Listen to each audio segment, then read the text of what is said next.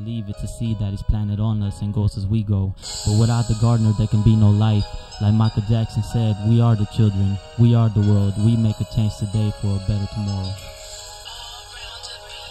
Look, I'm here, don't be afraid to shed a tear. Tell me your problems, go ahead, I wanna hear. Look, you're my child, I really wanna lend an ear. If you want, I'll start, I'll even tell you what I fear. I'm scared of spiders, yes, I'm afraid of heights. I'm scared to lose you, the thought makes me wanna cry. Let's start fresh, let's put our differences aside. I could make it better, please just let me try. Tell you about my problems, now you wanna listen. All this time I needed you, always you were missing. Remember you would beat me after late night drinking. I had to go to school, the next day I was limping. The teachers there would ask, I would tell them that I failed, cause no one there could help me. Who was there to tell? Forever I'ma hate you, with passion as I yell. I never will forgive you, even if I go to hell.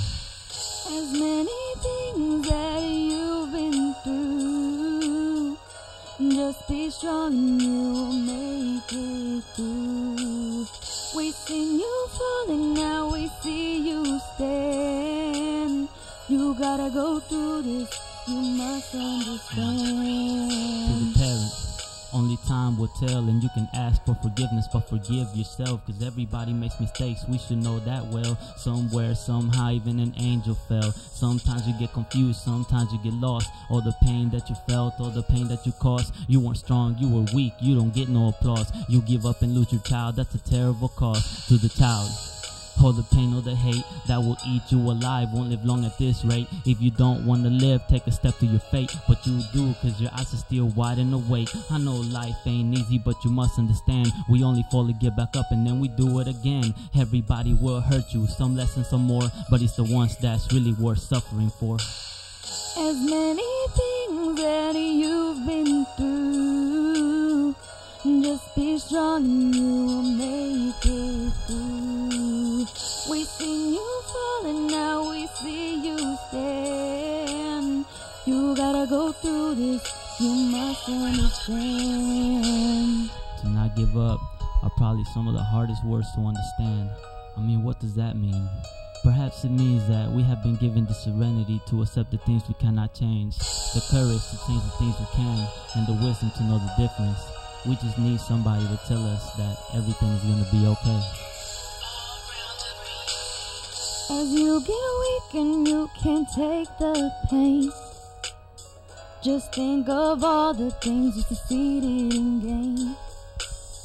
Those tears you cry will eventually fade. Now stand up and take control of the reins. You never know what life will bring us, until we fight and make you see us. All you need is an open mind to see what you find through these hard times. I know you're in pain, and I can see it. I believe in you, you can make it. It's change, inspiration. Now take it and embrace it.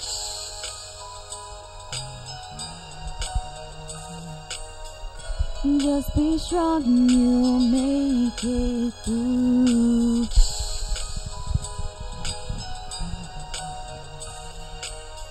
You gotta go through this, you must understand. That's a song. Hi, I'm Dottie Fuentes, and I am a licensed mental health counselor. I have 4 special guest panelists who are going to talk about something that's very important to our hearts. The 4 panelists that we have here today are advocates for children. They care about the issues that face our kids, and we want to provide an opportunity to discuss child abuse in our community, provide some education about what to do if you suspect child abuse, and looking for some of the warning signs. We are working in conjunction with Terry Doran for a Fort Wayne Children's Museum so that as a community we can address the mental health needs of our kids. I'd like to start with our first panelist. If you could introduce yourself and tell us a little bit about your experience. Sure. My name is Vanessa Hogan. I'm also a licensed mental health counselor, in addition to being a licensed clinical addiction counselor. I work with families, kids, and youth through the Department of Child Services in Indiana. And I do a lot of home-based sessions. That's the majority of my work, in addition to supervising staff who provide home-based sessions and sessions in schools. I work a lot with people with addiction issues, so that's really my passion, and how that affects kids is why I'm here today. Thank you. I'm Linda Hartley, and I'm a MSW licensed clinical social worker. I have been in the field about 35 years, and I specialize in children and family issues. I practice in a public mental health as well as a private practice, and I focus on family dynamics as well as child abuse. Thank you. Hi, my name is Connie Ramos, and I'm also a licensed clinical social worker. Previously, in my current position, I am a school-based therapist. I work with children and adolescents in the schools as well as on the outpatient basis. Prior to this position, I used to work with juvenile sex offenders. So about 20 years of working with traumatized children. So it is a passion for me, and I'm honored to work here, try to help the community on this subject. My name is Thomas Carter. I work in the settings of mental health center, and also in private practice. I have a master's degree in counseling psychology, degrees in social work, and also licensed in mental health counseling and addictions, and also a registered play therapist. I work primarily with children, but I also work with adults through a program that helps them to change some of the life patterns that they have lived that have affected their children. So it kind of gives them a second chance to help to repair some of the damage that's been done to their children. Tom, you're also the author of a book. Yes. Could you share a little bit about your book? I'm an author of a book called Discovering the Lost Key, Using Your Natural Born Skills to Bring Healing. The purpose for this book is to try to impress upon individuals that we're all born with gifts that, whether we call them ancestral traits, call them what you want, but we all have them. But through the pain and loss and tragedy and trauma we've experienced, sometimes we abandon our abilities. So the purpose for this book is to help you to rediscover those abilities that you abandoned or misplaced, and gives you the ability to heal yourself through the support systems of a therapist, minister, churches, and whatever you have that is a healthy, safe place to be. And that's what the book is all about. Thank you, Tom. And we are going to talk a little bit more about the book, but I'd like to start today with talking about trauma.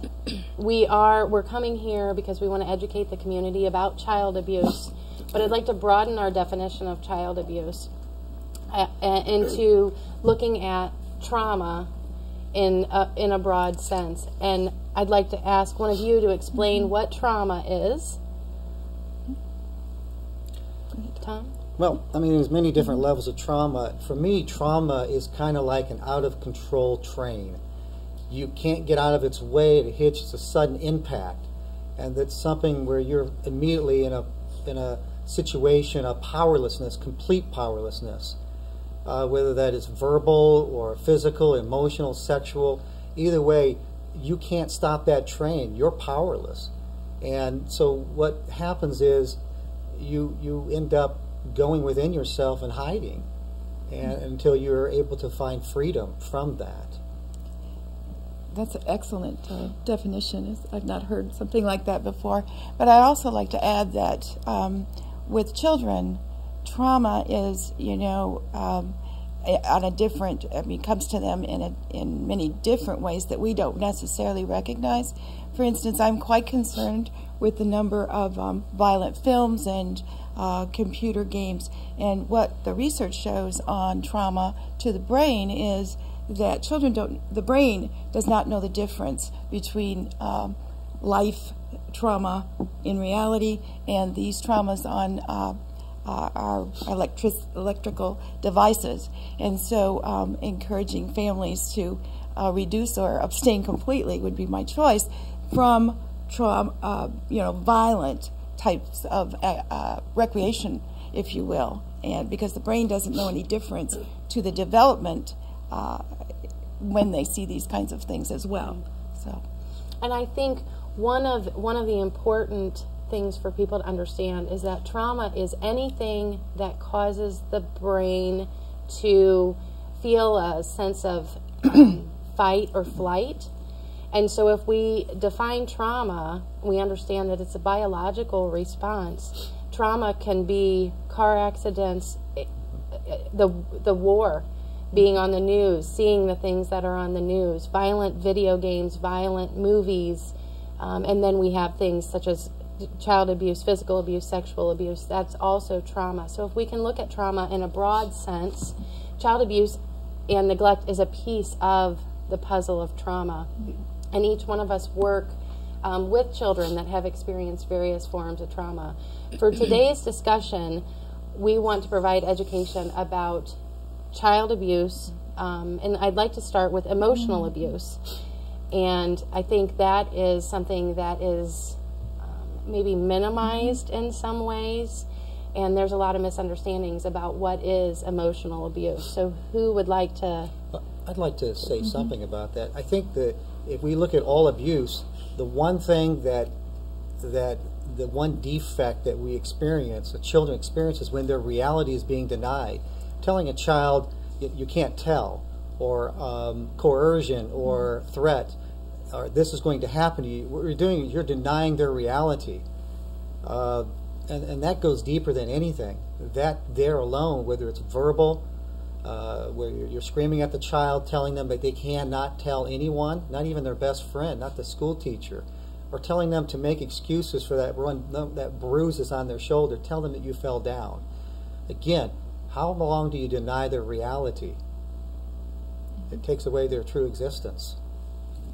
but in the state, at least of Indiana, emotional abuse in terms of protecting the child is very difficult to have any action taken, or, you know, it's very hard to define. Yes.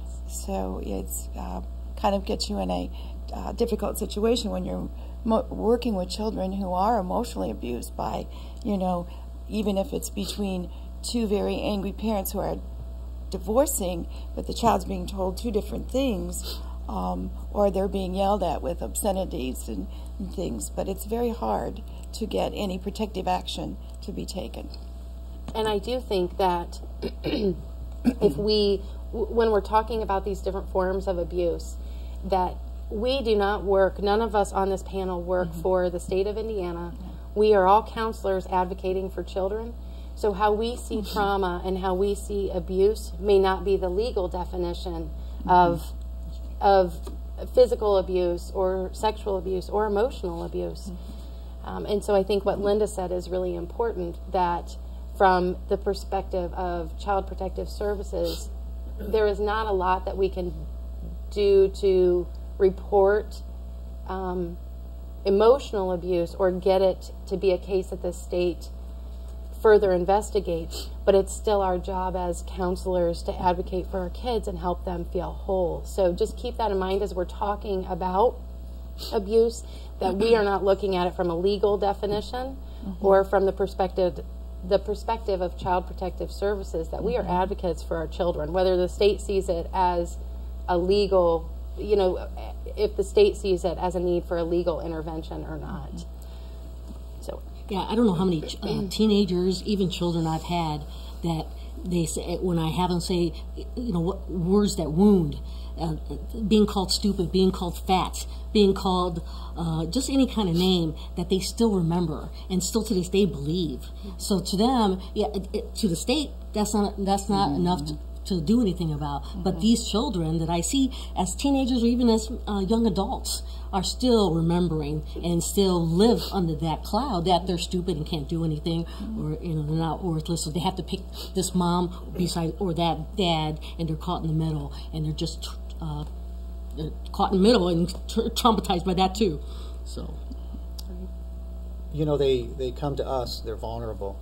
They met us for the first time, and we're telling them that they're in a safe place, and we're telling them to trust us. Well, we have to help them to do that. How are they supposed to trust when maybe the ones that they are the closest to are the ones that are hurting them. And I was just thinking about what the definition of let's say, psychological emotional abuse is, and so I think I'm just going to read something here. It is defined in the mental health system as something that is motivated by power and control. It is defined emotional abuse as including rejecting, degrading, terrorizing, isolating, corrupting, exploiting, defying emotional responsiveness. That's an awful lot of stuff to say. But when a child comes in to talk to us, all the child says is, do I belong here? And we help them to belong. That is the first step. Am I okay? Am I really stupid? Am I really fat? Am I really ugly? And we have to help them understand, no, that's what somebody or something tried to help or make you believe in that, to make them feel better. That's very selfish of those individuals. To take the most vulnerable being, which is a child, and telling them they don't belong. And so our job is to help them to belong, to fit in. And often how I see that is it's a generational pattern of abuse and neglect that cycles through families, that at the point which we are intervening with families is not the first time it has happened, in my experience. Usually it's been a cyclical event, and families have experienced this, whether from their parents, step-parents, grandparents. It's very much generational. So I think the sooner we can get involved on a preventative level, the better off our children will be, because they will see something different, and then they can treat their children differently, and they can experience life that doesn't involve trauma and doesn't involve abuse and neglect, whether the wounds can be seen or not seen. So I think the preventative aspect that is kind of the passion that drives me to continue educating families, continues just to help me keep going every day when we see this kind of traumatic stuff on a daily basis. And I think that forums like this help us generate that conversation about emotional abuse, like we're talking about right now, that words do hurt, and we, I think, minimize that sometimes. The old saying, sticks and stones may break my bones, you know, but we do know that words hurt our kids. And so as adults, we need to look at how we do talk to our kids and what we are teaching them about interacting with other people. So emotional abuse is one type of abuse that I think we need to talk about more. We also have physical abuse. Physical abuse is one that oftentimes we can see, that there may be a bruise, or in other cases broken bones. Physical abuse has a lot of different long-term effects. I'd like to ask you guys about some of, how would you define physical abuse? I'm going to define it as any episode of physical aggression. Slapping a child. I know we're going to probably get into a discussion about spanking. Well, I'm going to say that there's absolutely no need for the hand to be used for that purpose. When a child holds on to a parent's hand or a caregiver's hand, that's supposed to be a person that's guiding them, protecting them, and when that same hand is used to hit them, it gives a total different message. Our body doesn't perceive it as they're just disciplining me. It's, I'm being hurt. They feel it. The body feels that hit, and it runs right through the body, the whole being. So I'm going to say any type of hitting. That's always confusing to me too, because we're bringing our children up with, we mean to bring up with values and morals, and but there's a double standard about hitting. I'm part of a group of people out of Riley Hospital for infant and toddler mental health, which a lot of people have not really wanted to grasp that age group for mental health, but I won't digress just to that. But children do have memories, even if they're pre-verbal, which makes it more complicated sometimes to heal. But in terms of hitting, it's such a double standard. We may have parents who hit children, but when they go to school and they're stressed and they're angry with someone who's disappointed them or not been fair and they hit, there's a consequence. So it's quite a confusing standard to teach. And to me, I would just like to say, well, let's not hit anybody. And then maybe we'd have a clearer way of handling some things in school. But we kind of start off real early teaching about hitting. And then they go to school, and I always kind of look at that as, I believe it's a crime to hit another adult. You know, and so I kind of use that a little bit with parents when I'm working with them. But I do agree that it's just not necessary. There's other ways to reach your children. I'm known for talking way too much, and I'll try not to do it here today. But there's a very old book that I know some of us have read from that says, to spare the rod, to spoil the child. There's been an awful lot of people through a lot of years who have misinterpreted that as meaning the kid. Don't let them get away with anything. Don't let them talk back. And yet when a child learns to say no, that's part of their independence. They need to be able to do that. It gives them self-worth, makes them feel confident. But I do believe if you read it correctly, it means has something to do with the shepherd and his goat or his sheep. How, after hundreds of years, that was misinterpreted and justifies an awful lot of people that says, that's right, don't let them get away with anything. That's how we teach them. And we're learning. The rest of that book is really good. Very good. Very good. I think one of the things about physical abuse and spanking is that I have heard parents say that they were told that if they don't leave a bruise or they don't leave a mark, that it's not considered physical abuse, that it's okay to spank your child as long as you don't leave a bruise.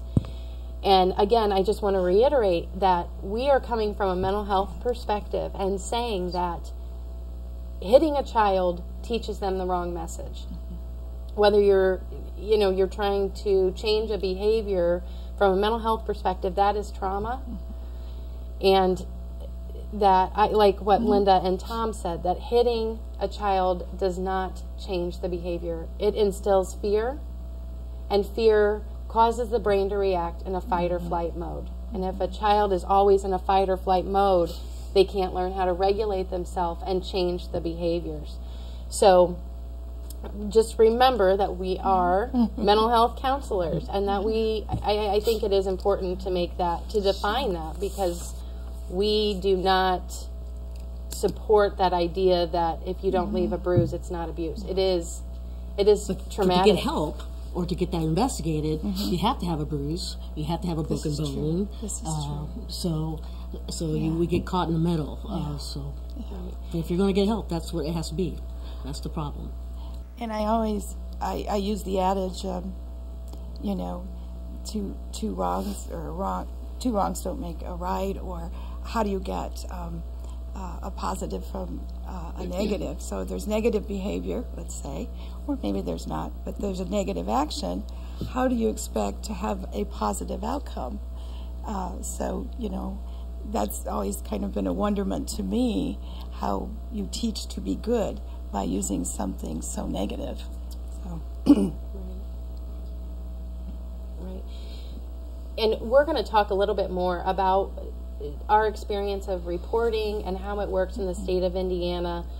And we're going to provide some resources if you do suspect child abuse and neglect. I'd also like to talk about sexual abuse.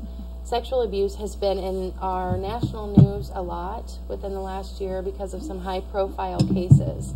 And I think sexual abuse is something that our community, not just our community, our society does not want to talk about. And by not talking about it, we're not making it go away.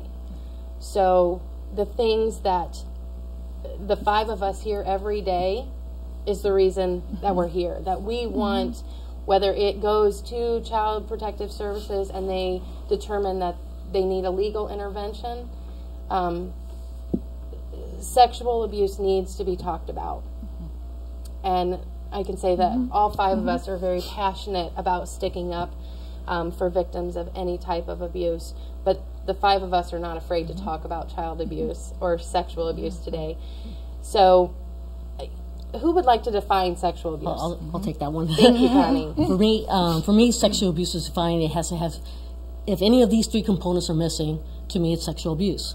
If any of the parties do not have consent, if there's no consent, if somebody's not mentally incapacitated, if they're too young,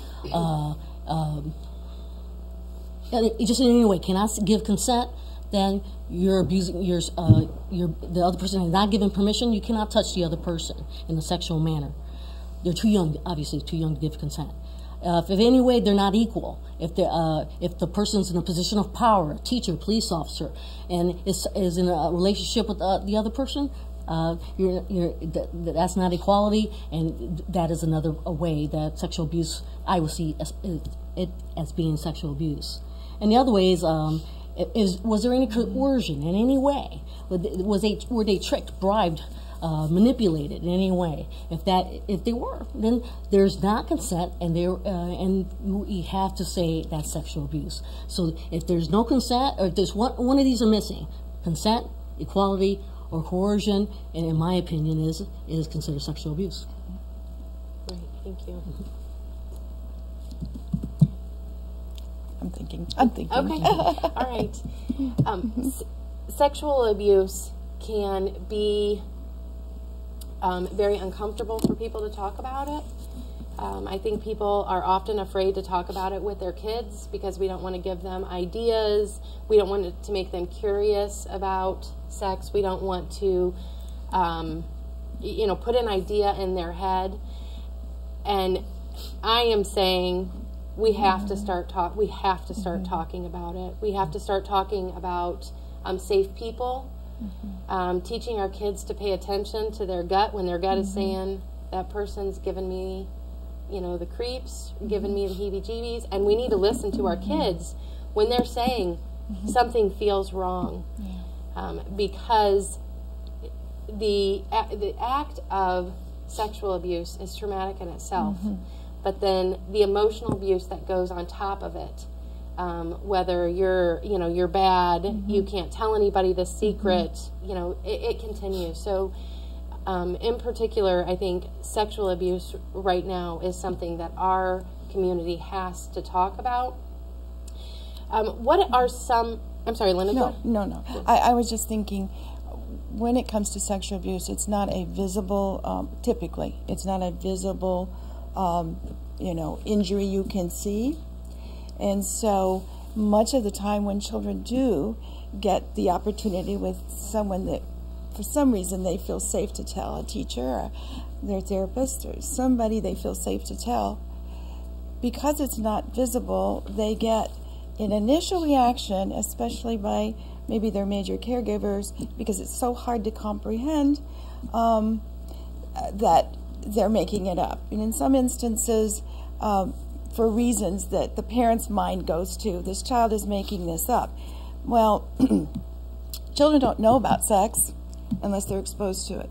So when a child tells something about being sexually touched in private areas, I mean, everybody needs to heads up. That's really going on. You first of all, it's very damaging to knee-jerk react and say they're lying. Children can't lie about something they don't know about. If they're talking about a sexual contact, then whether it's a person in their live living area or it's exposure, I cannot tell you how many of the clients I have seen pornographic material. They are left to watch television or videos. I can't even grasp how this is a very common thing, pornographic material. So you still have to have heads up, we've got a problem here. And so much of the time we get a knee-jerk reaction of denial, and that's damaging in itself. Right. Yeah. Right. So what would be some of the warning signs, I guess, about that a child was possibly being sexually abused? Yeah, right. I can all do that one. Trying to be courteous here. stomach hurting all the time, we could take clinginess, The way they play. the way they play, the Yes. things they play with, the things Yes. they're creating. They don't always just come out and tell you. They're afraid to do that in most cases. Drastic change in behavior, going from a usually social happy kid to now more withdrawn and more clingy to their parent, to maybe the non-offending parent. I also I work with severe, uncle. you know, in a program that is all day long with children, and what we see is, you know, an inappropriate urination or defecation, and you know, there's nothing wrong physically, and this child starts doing these things that they're too old for, and they've already had the training and control in place to not. And I mean, that's a red flag. Somebody, you know, it's psychologically a way to keep people away, but or there could be damage at that point. But that's a red flag. Somebody wants to go and make sure they don't need some kind of physiological, you know, doctoring. But Poor yeah. boundaries. You know, Poor boundaries. Yeah, poor boundaries is another big one. Inappropriate displays of affection to other people, peers, parents, caregivers, especially in littler children, when that just happens out of the blue. Might be something to talk about there.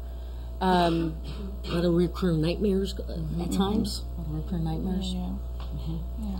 When teenagers, in my experience, I've had several teenagers who I'm working with them in the summer, and they are covered head to toe in sweatshirts, long sleeves. They want to make themselves physically covered so that they cannot be attacked or assaulted again. They make themselves possibly unclean so that people do not want to approach them or touch them. Start eating a lot so they can get disfigured. So yeah, stay away from me.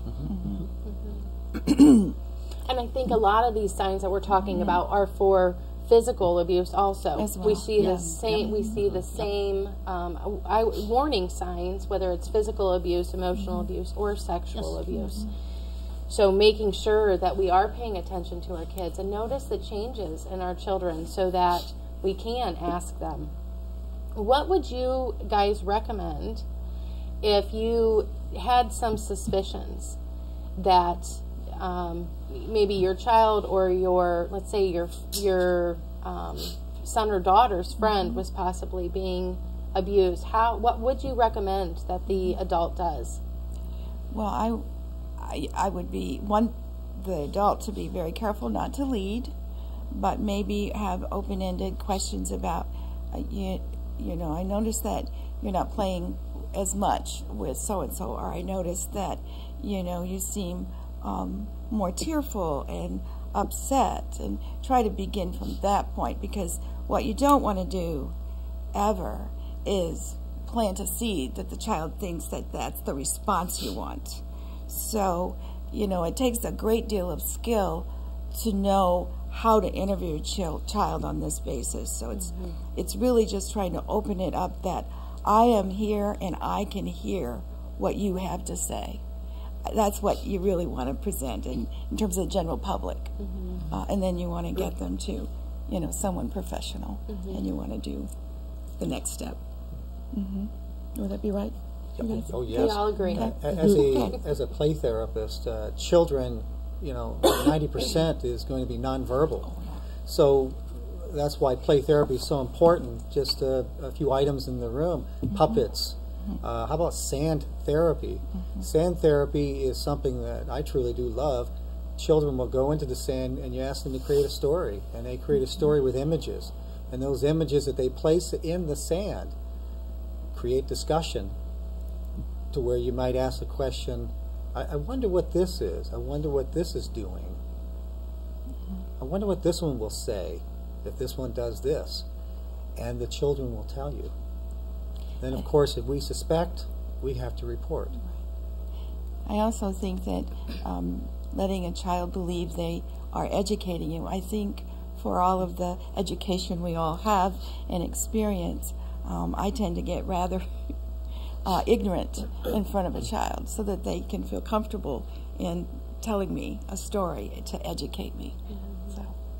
Well, and I think it's important that we are not just mandated reporters, but every adult in the state of Indiana is a mandated reporter. So if there are concerns that you have or something just doesn't sit right with you, don't ignore that. You are not only obligated to do it to possibly save a child from a traumatic situation, but it's just a really good idea. You'd rather be safe than sorry in reporting something. It may not be followed up on. It may not be anything, and it could, just be a bad hunch you had. But I'd much rather, I always encourage my parents, if you suspect something and something isn't sitting right, you really need to report that. You can't go wrong by doing that.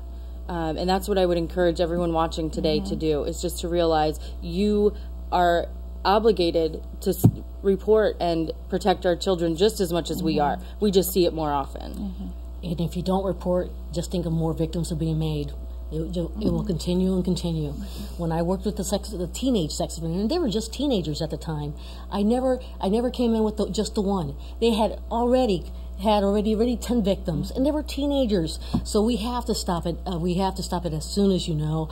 Don't be afraid to say, well, maybe didn't do it. Well, maybe they didn't. So we got to find out. So no more victims are made.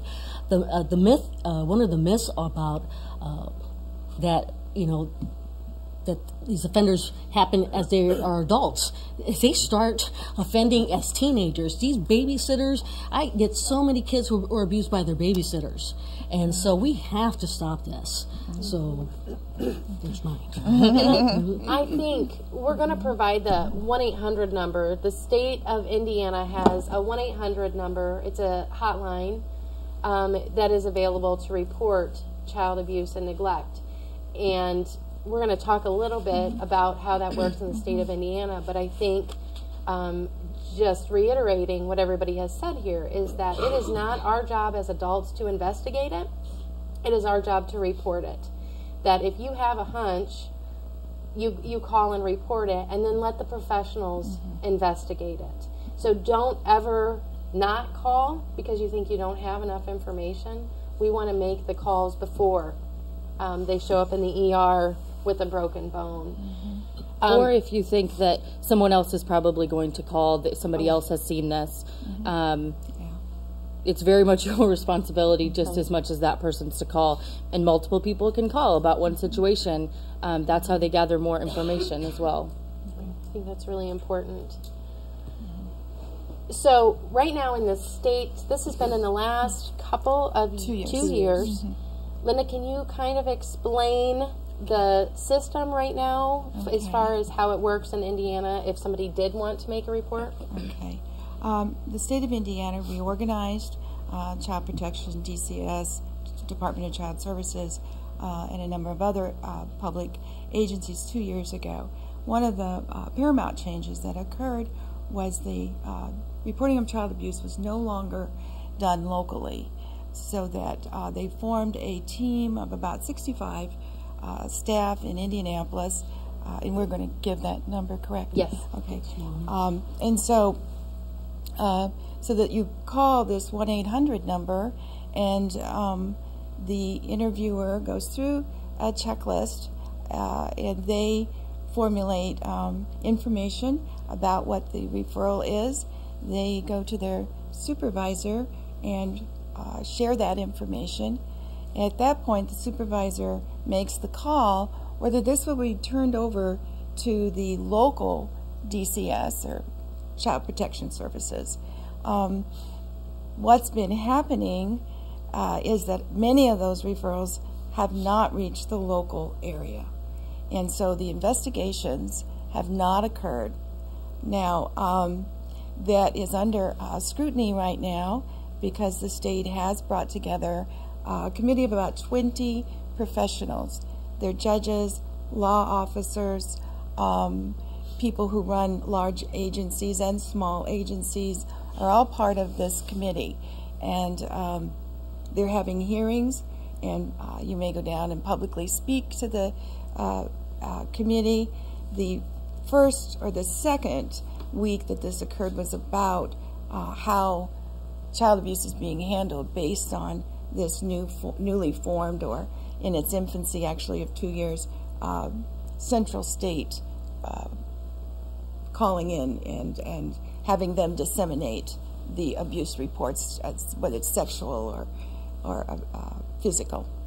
So it's in question of how well it's working. Right, but we still are working to report as much, as much as we can. Right now, the statistics show us that 4 children will die today before the day is over, based on how many actual cases of child abuse and neglect. It is an epidemic in our country, and so to say to ignore a system, to ignore what we're saying for our kids, we cannot ignore it. That statistic is alarming. And that is why we're here. That is what brought the 5 of us here. Dottie, I wanted to address the whole process. And while there's some hideous things being done by people who need to have criminal, repercussions, I also want it to be seen as a therapeutic and helpful intervention to troubled families. And this is not an isolation of a certain social, economic, or cultural group of people. This is across all cultural, all socioeconomic levels of our community, and it is not always an awful thing to call someone in because they get the help they need. And I think that's important. And then we've got some questions. I think it is important to say that the adults that may engage in physical abuse or emotional abuse, being a parent is hard work. And we recognize the difficulties that parents face. And so our job is not to come in and say, you're a terrible parent. Our job is to try and work with families and advocate for our kids at the same time. I witnessed about 2 months ago a young teenager. She was being forced to go into a car. I was in shock, but I managed to phone the police, and I didn't hear anything else about it. I don't know whether she was kidnapped or whatever, but I didn't hear anything else from it. But I reported it. Good. It was at 2 o'clock at night. This girl, she must be only about 16, 17, being forced along by her boyfriend. And I reported it, but that's I didn't hear anything else. I don't know if she's okay. You will. You won't. You won't hear. And we often don't hear. No, even if we make a report, we often don't hear. Nobody calls us to say, here's what's going to happen with that case. It's just kind of left out there, and we keep our fingers crossed. But I'm a witness. Would they not want to try to get in touch with me? Sometimes, in my experience, that isn't not. Because then there's also, you've got Child Protective Services, and then the police investigation. So the police, if they pick it up as a criminal, right? If they pick it up as a criminal charge, the police may investigate further, but DCS won't interview people unless they're direct family. Well, that's not right. That's so not right. There's not enough manpower to be able to do that. Obviously, if you see a robbery, and often they'll do that, they'll go and interview the persons that are right there. But that's part of the flaw in the system, is when it's abuse, they don't follow it the same way. And again, it's because there's not enough individuals out there to do that. Now, I was just reading something here. In the year 2000, there was more than 2.9 million child abuse cases reported, and that was just the year 2000. I assure you that was the tip of the iceberg. Just the tip. That was just what you could rate of see. child abuse of any industrialized country. Yes. What a shameful statement. But I really commend you, Patty, to have done that. Right. I mean, really. Thank you. I was fighting myself. I said, do I get involved? Do I not get involved? I said, no, that poor kid. I don't know whether she's dead or alive. And that has been plaguing me for 2 months. And You did what you could do. You did. That's what you can do. You know, it's better than not doing nothing, and then then we're really in trouble. So, well, the police car did come about 4 or 5 minutes after the fact, but they couldn't find anything. Yeah. See, that's what gets me, you know. I think one of my goals and why the reason that I've been working with Terry on this idea of the Fort Wayne Children's Museum and the reason that I asked these 4 people to be here today is because I want us to be a community that doesn't hesitate to get involved. I want us to be the community that says, we're not going to tolerate, we're not going to minimize what's happening to our kids every day. I want us to be proactive, to know our resources, to be out there sticking up for these kids. And Patty, that's a great example of that. That's my vision, is that I want to be out of a job because I don't have any more abused children to work with. Put me out of a job, Fort Wayne. Let's let's make it stop. I like to know, why do people abuse their children or their peers in the first place? Something they did happen to them when they were young, and on, going backwards into the generations. I think it's been said that it's been a cyclical kind of thing, that power and control, but it comes down in generations many times. I can think of several families that I've worked with that when you do the history, you hear about the abuse that went on. And even when they know their family history fairly well, they talk about a grandmother or an uncle that was abused, and no one did anything about it. So it's a generational, cyclical kinds of things happen. And when we treat these children, we're hoping the cycle is broken. When it comes to sexual abuse, if you as a parent were if you are the people who sexually abuse, it's a myth to say that they always they sexually abuse others. That's a myth. More than likely, what's going to happen is you're going to end up dysfunctional some other way. People who've been sexually abused, it's about maybe 1 in 10 will sexually abuse others. So that part is not generational. But that person who's been sexually abused, something will happen, you know, that will become dysfunctional. You start doing drugs, start being overly promiscuous, you know, other things will happen. But when it comes to sexual abuse, that's just not passed along. That's more of a myth. But physical abuse, emotional abuse, that seems to be more cyclical. You know. There's also a lack of education in our culture about parenting. And it's almost taboo to say, I don't really know how to handle my children. And you're not given a handbook. I mean, I know that's cliche, but we're not given a handbook when you have children or when you become a caregiver through taking care of your other family members. So it's okay to ask for help, and a lot of my job is just educating families and parents on what is appropriate and what's not, and making myself a partner with those families, allowing them to lead me and tell me what they do in their family. They're the expert on their family. I'm just there to guide them. I'm just there to reshape them.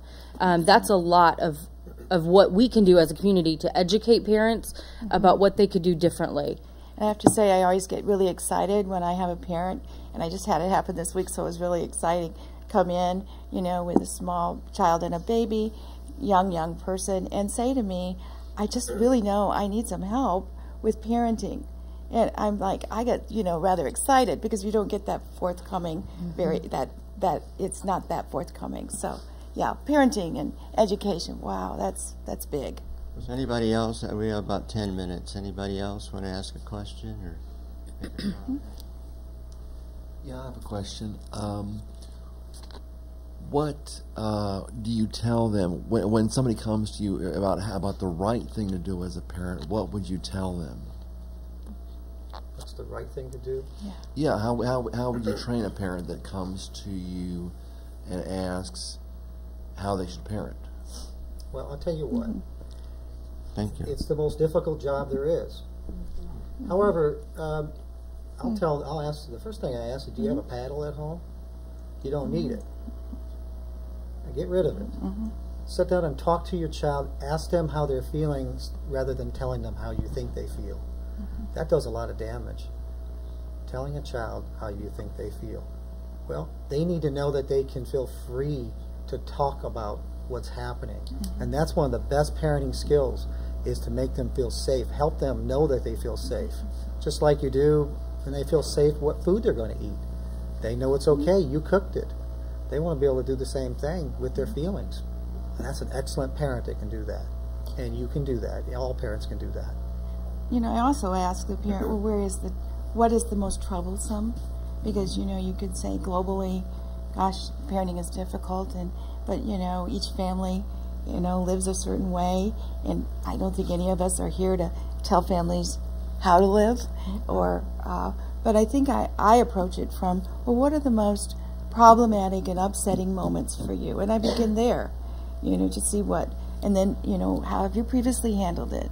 And then I might give them some professional information, but I want to hear what it is they're most having the most struggle with, because it's such a global thing that I can lecture on it. We can all lecture on it in front of an audience, but when you're really dealing face to face with a family, you need to go where they are and listen to what they struggle with and begin to talk about options and alternatives and why, but a little bit at a time.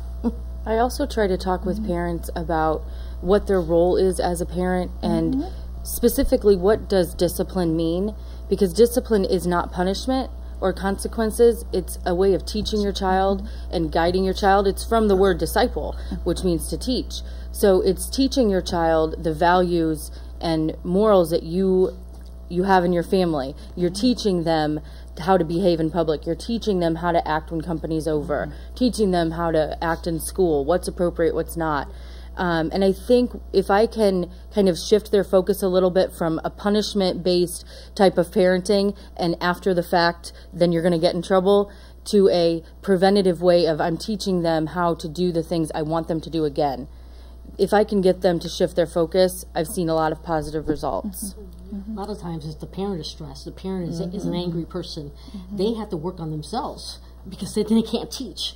So, you know, you have to, you know, what's up with you? You know, you have to, sometimes they don't see, sometimes it's what they're needing to work on themselves then they can share with their child. And we have seen a rise in due to the economic stressors for these families.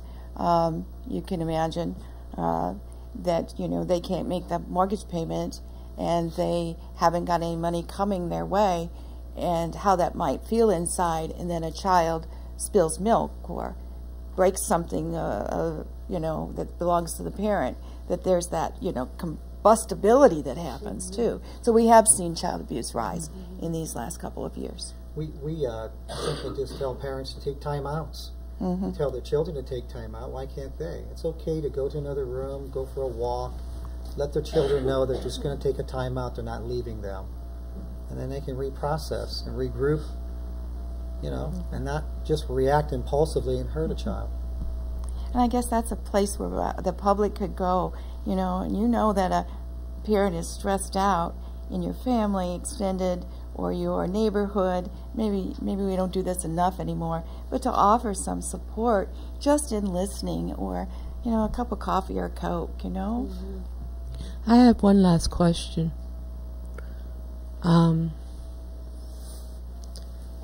You counsel the parents as well, because they were abused when they were kids, most of them, right? It can occur. Yeah. So you do. Not always, but not always, but you do, because they are the ones that need the help most. Not just the child that they abuse. So the parents need guidance and love and compassion, as well as healing. And sometimes jail time. Sometimes jail and time. sometimes jail time. If they have harmed that child or caused some death or caused, sometimes they need jail time too. Yeah. They have to. They have to pay for what they have done. That's true. Sometimes, yeah. I'm not saying all the time, but yes. But they still need help. Yes. Well, and they often did not get the things we're trying to teach them to give to their kids as children themselves. So we have a lot of damaged individuals that never really knew how to attach to people and have healthy, functional relationships. Don't know how to communicate that to their kids. So a lot of what we do and what we see is damaged kids in the form of adults. Great point. Dottie, we have about 4 minutes, so would you like to go make some closing comments? Thank you for your audience, for your questions. I just want to say, and you know, that why America has so much child abuse. This is a culture of violence. It's a culture of inequality. Your point is excellent. There is no excuse for a country this rich with billionaires to have 1 out of 5 children hungry. No excuse whatsoever except sheer meanness. And people do get frustrated, and they don't have any outlet, and they don't have any answer, and they don't feel like there's anywhere to go. You guys are giving great insight and helping people to think they're not alone. I think that's the main thing. So in saying that, let me just have you guys make some closing comments. Start with Dottie. Okay. I would just like to say, Terry, thank you for organizing this, because I do think that as a community we need to talk about it, and I appreciate the opportunity. And thank you to my colleagues who all are willing to come down and talk about something that you guys are so passionate about. And thank you for what you do every day. So, Vanessa? I guess I would just encourage people, we need to be maybe a little bit more connected to our friends, our families. I have people tell me all the time that I'm a little bit nosy, and that is okay with me, because if I'm connected to them, they might be more willing to take what I'm saying and be serious about it. So just get connected out there. Well, in the profession that we're all in, you know, there's some really fine and talented people who can provide the service and provide help and other resources. And my concern is that today we're, you know, little people aren't voters, so they're not looked after too much. We have, they're not important constituents, and I'm trying not to be overly political, but, you know, we have to be able to support, to fund things, the funding for child protection, and all the resources for children. Mental health has drastically been cut. I grant you, many things have, and they're all important. But since we're here today, I want to make that comment that there's not enough financial resources coming, and too many are going without. Thank you. Well, all I have to say is that children aren't property, and we have to give them hope. We have to provide strength and courage for them, and I think we do that, and you as parents have to do that. I love working with kids, and I love helping them, and I know I do help them. But we need to keep making sure that they're safe and protected, and they're not property, and so and to give hope. So, that's all. Thank you, Tom, you want to? Well, you know, let's have your friend at least make your camera appearance. The children asked me to make sure that I introduce you to Wilbur. This is Wilbur. Hello, how are you all? and Wilbur is the one they talk to often about their issues. They talk to me all the time. Yeah, and so he's there. The children feel safe because of Wilbur. And they sometimes hit me, but that's okay too. But that's Wilbur. And Wilbur is a good friend. And the book, if you wish to have this, each book that's sold, 3 books are given. It's returned back to the community. And with enough donation, I'm hoping that we can do that and give books to people and help them to find solutions to Amazon or discovering the lost key. Thank you. Well, I want to thank everybody. We've got to wrap up, but especially Dottie for putting this show together, hosting it. Fantastic. Thank you all. Thank you. Thank you. Like Michael Jackson said, we are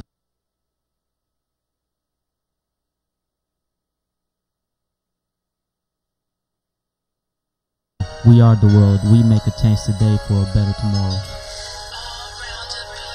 Look, I'm here, don't be afraid to shed a tear. Tell me your problems, go ahead, I wanna hear. Look, you're my child, I really wanna lend an ear. If you want, I'll start, I'll even tell you what I fear. I'm scared of spiders, yes, I'm afraid of heights. I'm scared to lose you, the thought makes me wanna cry. Let's start fresh, let's put our differences aside. I could make it better, please just let me try. Tell you about my problems, now you wanna listen. All this time I needed you, always you were missing. Remember you would beat me after late night drinking. I had to go to school, the next day I was limping. The teachers there would ask, I would tell them that I failed, cause no one there could help me. Who was there to tell? Forever I'ma hate you, with passion as I yell. I never will forgive you, even if I go to hell.